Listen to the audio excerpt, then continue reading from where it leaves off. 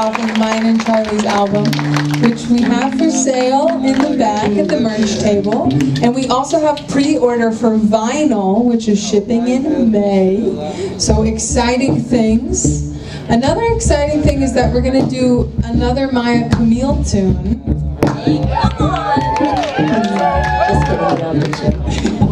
Cheer for me. So this song Maya and I actually wrote together about a year and a half ago. We released it together.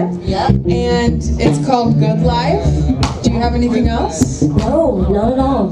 Just enjoy the song. The song sings for itself. It really does. Here we go.